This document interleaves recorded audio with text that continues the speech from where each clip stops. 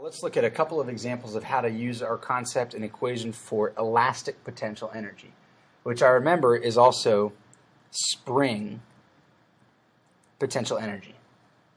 So, number 5, let's read together. A spring with a spring constant of 2.6 newtons per meter is stretched a distance of 0.7 meters. What's the potential energy in the system? Well, again, here's my answer, so let's see if I can show my work and actually get that answer to make sure I understand the concept. A spring with a spring constant of 2.6 newton meters. So I'm given my spring constant, please excuse the background noise, of K, which is equal to 2.6 newtons per meter, and a distance of 0.7 meters. 0.7 meters. And my unknown is going to be potential energy. Now, is this gravitational? No, well, it's a giveaway that this is called elastic potential energy. But let's look. We're talking about a spring. And I'm given a spring constant, so I automatically know this is going to be my potential energy that is elastic, my elastic potential energy. So, my formula,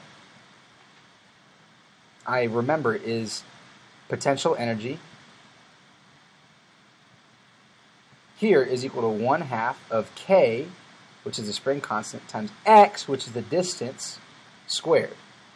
So, as I make my substitution, I know I leave my potential energy here, because that's what I'm solving for, is equal to 1/2 of K, which here is 2.6, times X, which is now D, and X. Now, I know I'm in the habit of writing down distance with D, but I know in the spring situation, in a spring potential energy situation, I know I'm going to use X to describe the distance an object is either compressed or stretched. All right, so I'm going to plug in the distance of 0.7 meters here. And as I do, I plug that in the calculator, and in fact, I've done it right. This is going to give me 0.637 joules of elastic potential energy. Next, let's look at one that's slightly different.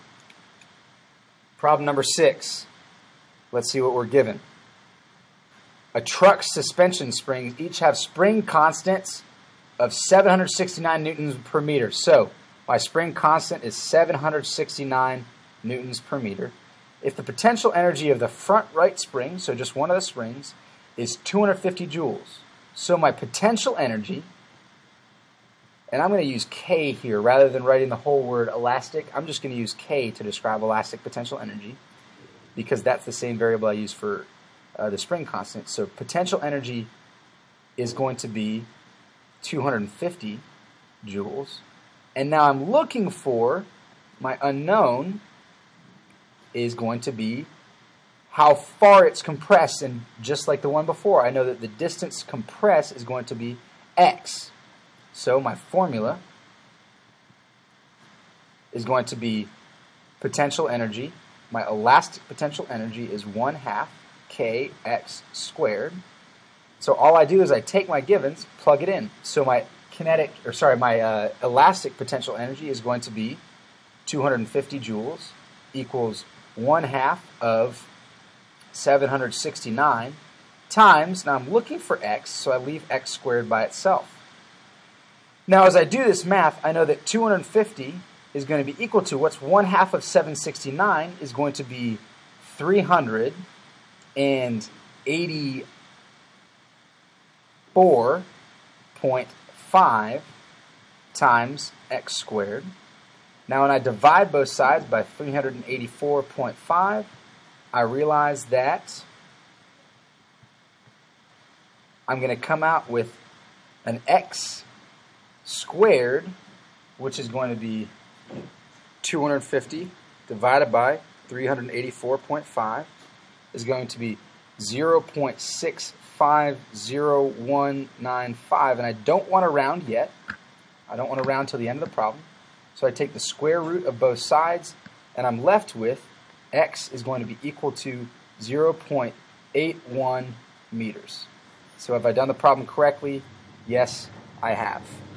And that's an example of how to use my concept and equation for elastic potential energy.